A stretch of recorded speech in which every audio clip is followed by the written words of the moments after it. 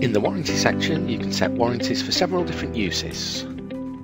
There are 4 different sections to set warranties against. A warranty can be applied against any stock parts or miscellaneous parts that you may purchase from the supplier, and warranties can also be set against any catalogue items, individual equipment items or tools that this supplier may provide. If setting warranties here, this will prompt users when creating new items in the system that the supplier has a standard warranty in place, and it will ask you if you want to add the warranty to the new item as you create.